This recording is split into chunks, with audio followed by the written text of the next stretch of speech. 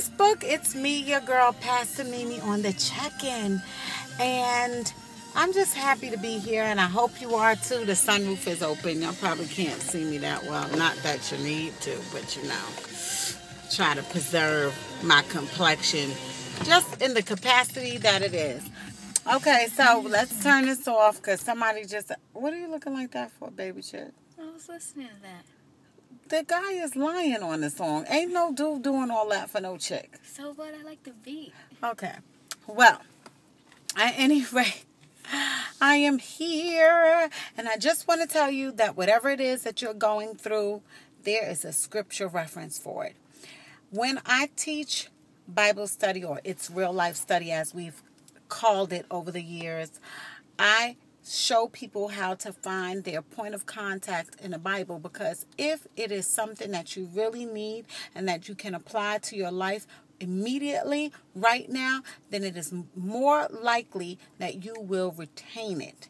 Case in point, if you are suffering depression, if you are trying to figure out, if you should get married, if you want to know the qualities of a person that should be evident prior to marriage, all of these things are in the Bible.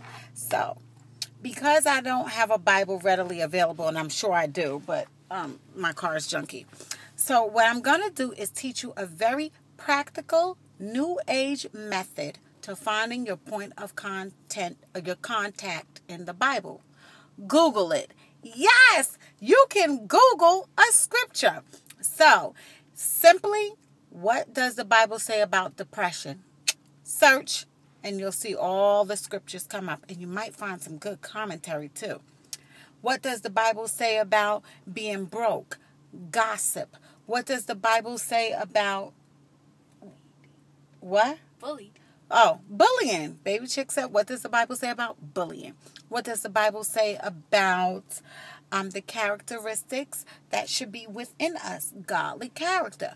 Just Google it, and you will find that if you use this method, what will happen is that you will retain it a lot quicker than seeking things that, just you can't really apply to your life at the moment. You want to apply the scripture to your life at the moment, where you stand, in the condition that you are. And I want to tell you this, that no matter what you've done, what you think about doing, what you did last night, there's a scripture for it. It's in the Bible. Nothing you can do can shock God.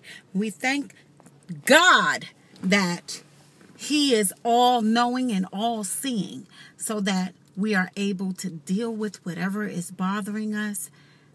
It doesn't matter what it is, because God knows what we're going through. And He can meet us right where we are. Sure can. You know what I do? When I'm going through something and it's really something, homegirl hits her knees. I actually get on my knees and pray like I was taught when I was little. And it's something about that humility that just opens up the connection. And it's a good result. Now, I want you to have good results for your life. So go ahead. Don't be afraid. Google your point of contact. Peace.